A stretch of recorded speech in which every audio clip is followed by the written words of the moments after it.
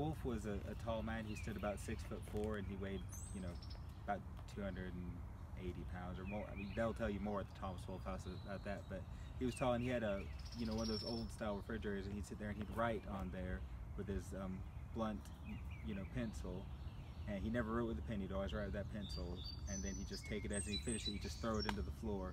That was for the publisher or his editor to deal with. He'd just write it, so he'd throw it back into the floor. He actually did quite a bit of his writing when he was in Asheville at the Max Whitson cabin, which is in Otine. So he never really wrote as much at his own house at the boarding house where his mother kept him. So. Thank you. No problem. And he died of tuberculosis? He died of tuberculosis at the age of 37. Young. So he was just shy of his 38th birthday. Okay. And his family either lived to be, you know, 80 or you died really young.